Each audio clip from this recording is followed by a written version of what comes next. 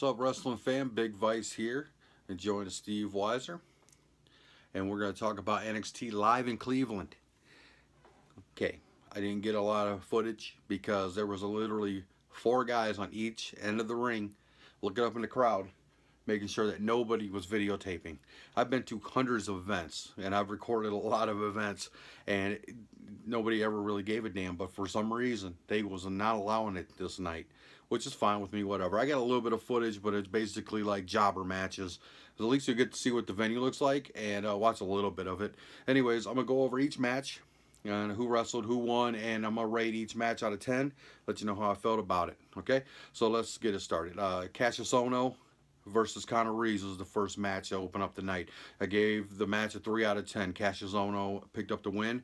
You could tell they just recently started working with each other. They didn't really know what their spots were, but they made it work. So 3 out of 10 on that one. Second match was Patrick Clark versus Aleister Black.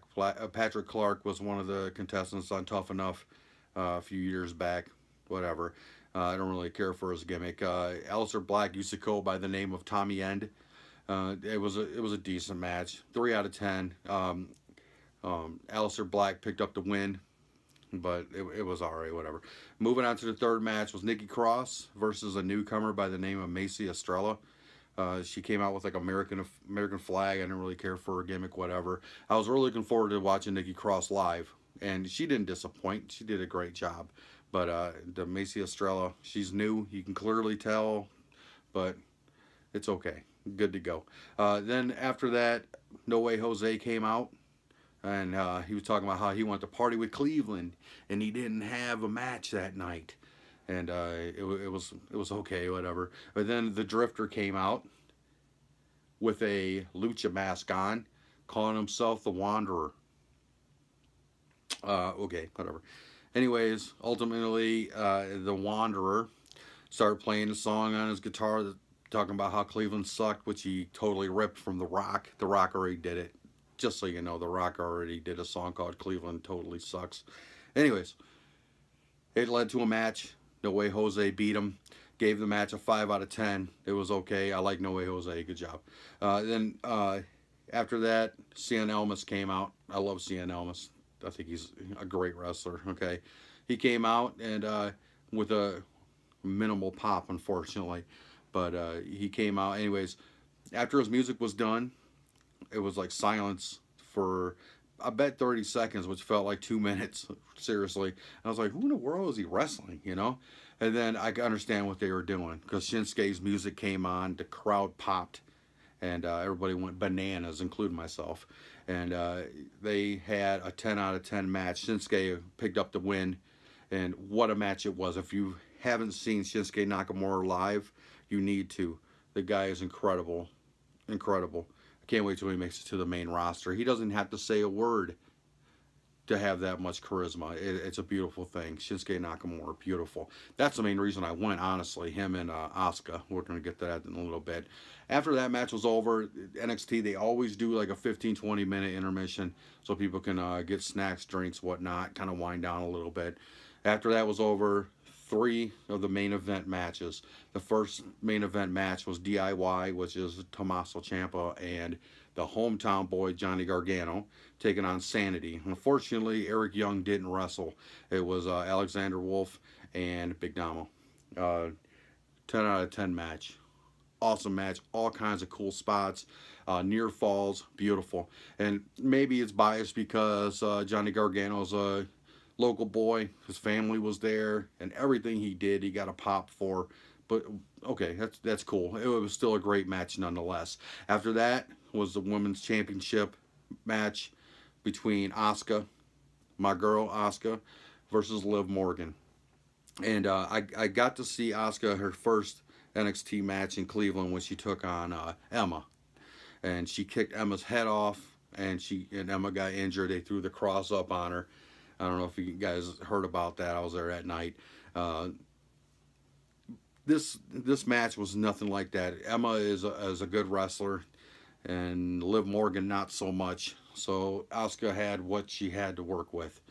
And nothing against Liv Morgan. She's still new. She's learning. And she tries to go a little too fast. And whatever the case may be. I gave it an 8 out of 10. Asuka, of course, picks up the win here, and it was still cool to see Asuka live. The last match of the night was the glorious Bobby Roode against the Perfect 10, Ty Dillinger. Both of them got awesome pops. Both their entrances were awesome. Of course, Bobby Roode picks up the win here, and it's because Eric Young's music comes on, Sanity's music. Eric Young comes out, and with the distraction, Bobby Roode hits him with the glorious bomb, gets the pin. After that, Eric Young comes down to the ring, and him and Bobby Roode, 2 NXT originals, which is kind of cool, beating up Ty Dillinger, and everybody's like, who's going to come out? Who's going to come out to help the Perfect 10? And guess who it was? Shinsuke Nakamura. Shinsuke's music comes on, the crowd pops, and down he comes, and it clears the ring out. Okay, so it's just Ty Dillinger and Shinsuke in the ring.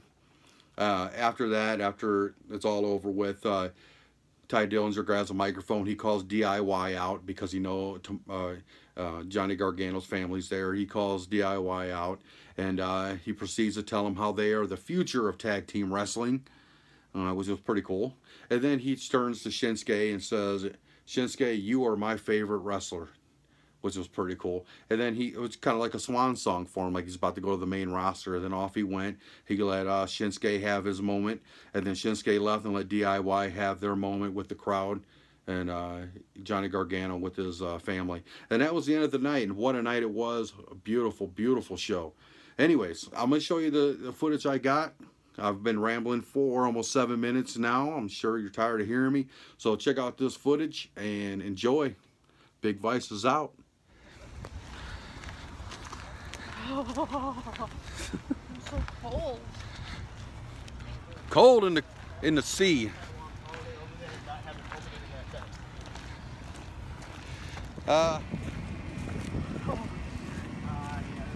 Good old Cleveland. It's fucking cold out here.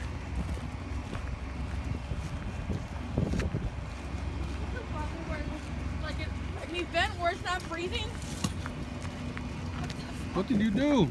I didn't do it! Oh, it's cool. It's got Andre the Giant on there. HBK, Lita, Rock, Flair, and Kane.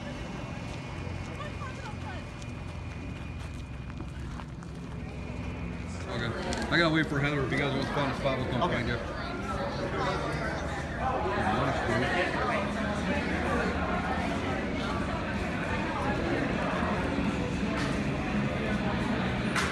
Feel like to be on camera, right?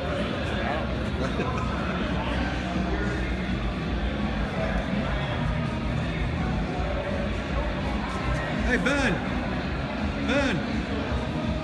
They got freaking chairs over there. Yeah, but I bet you that's handicap. Oh, okay. This is just for, yeah. Here we are. Hey, here we are. Now would you rather? Wherever you guys want to go. I mean, we can go right here if you want. Where? We can go here, there. I mean, there's a good view everywhere. It's up to you guys. Yes, sir. NXT Cleveland.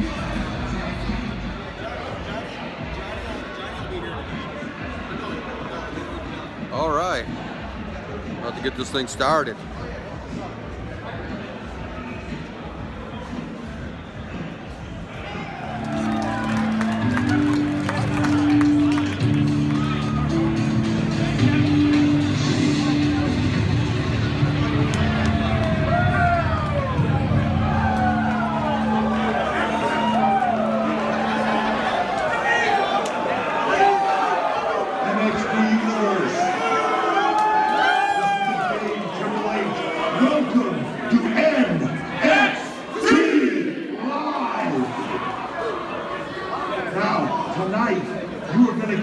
The brand that you created, that you started with your voice, with your screams. So let's hear you tonight, because we are here to put on a show like you have never seen before.